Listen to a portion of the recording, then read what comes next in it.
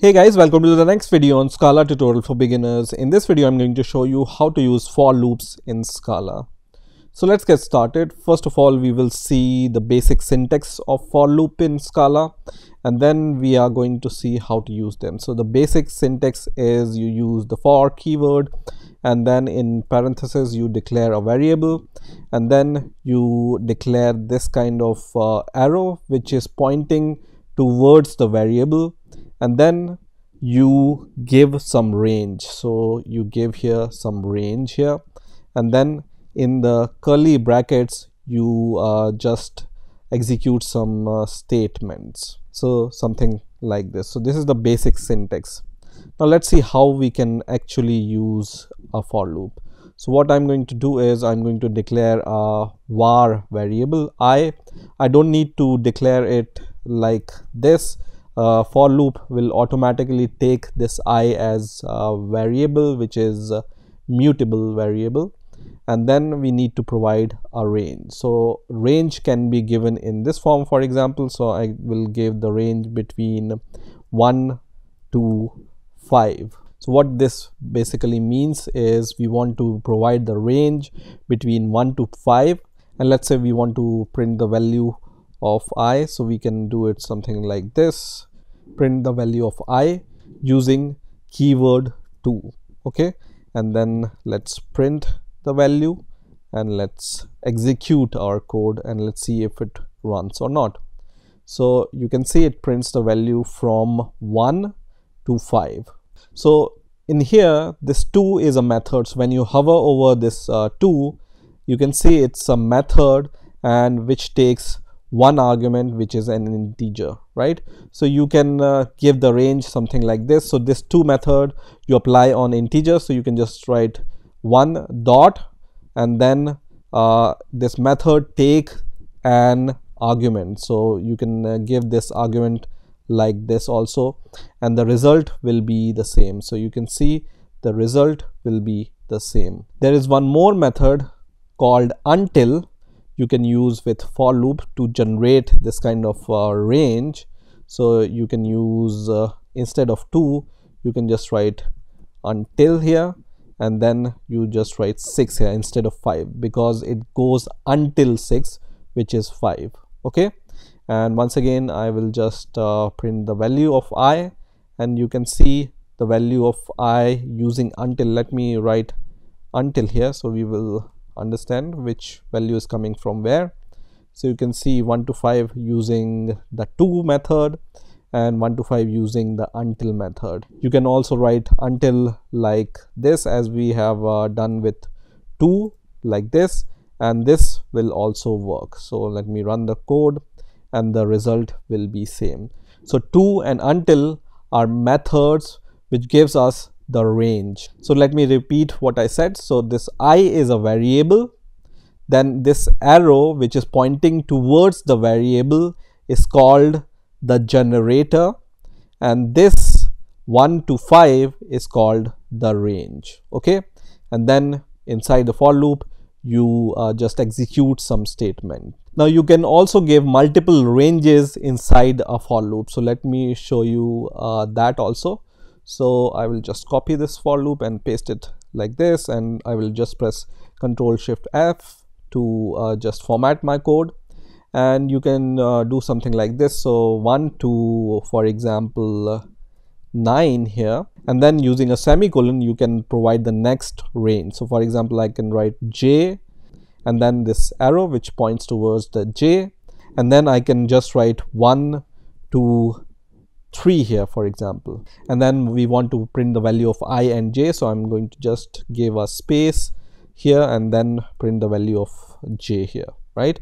So let me give a space here, and let me just run the code once again, and you can see it prints the value of I and J from here. So you can see the result here: 1 1, 1 2, and 1 3. So 1 2 3 is the value of J, and 1 1 1 is the value of I. So it's like a nested loop, and after this range is exhausted, this J starts again. So the value of J starts from 1 2 3 again, 1 2 3 again, and the value of I goes until 9. So it's like a nested loop. I must write multiple ranges here, okay, because we are providing multiple ranges here. Now you can use for loop to iterate over lists also.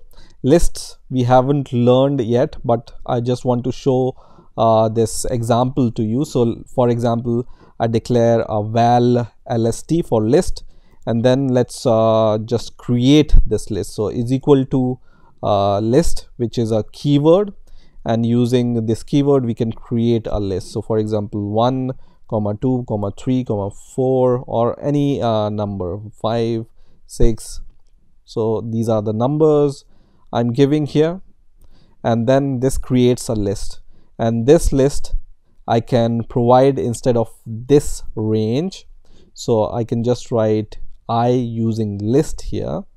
So this is a list we have created, and then this for loop will iterate over this list and print every member of the list. So 1 2 3 5 4, it will print like this. Okay, so let's run the code and let's see what happens. So you can see it prints the member of the list. So you can use for loop over lists also. Now you can use for loop for filtering purpose also. So for example, we have this list.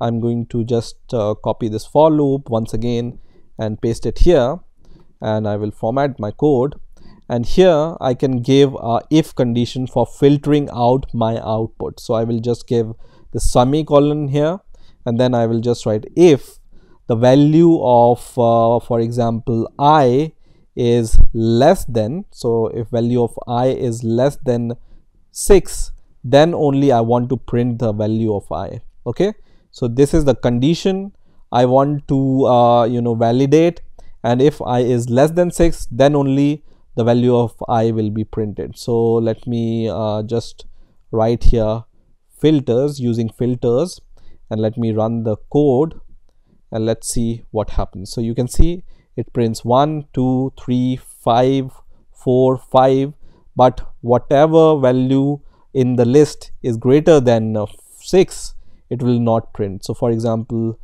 this value is 6, so we are just validating less than 6, so until 5, right?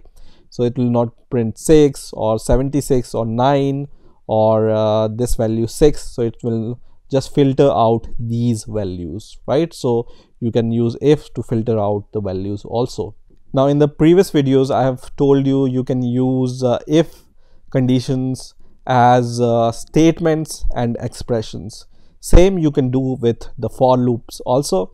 So till now we have seen how we can execute this for loop as a statement. Let's see how we can just execute these for loops as expressions also. So I will just copy and paste this for loop once again. So for using this for loop as an expression, what I need to do is I need to give here a curly bracket instead of parenthesis. So instead of parenthesis, I will use the curly bracket, and then I will just write yield here. Okay, and whatever value I want to return from here, I can write inside the if statement. So for example, I want to return the square of I, for example. So I will just something like this, and then I want to store the result in some variable. So I can just write val here, result, and then equals, and then we can print the value of result using print line. So just write print line, and then we will just print the value of result. So result equals the value of result, which is this one, and let's see what happens when we run the code. So you can see the result is a list, so it's giving us the square of the result. So earlier the filter was something like this. So the result of 1 squared is equal to 1, then 2 squared, 3 squared, and the value of square of 5 and square of 4, and once again the value of square of 5.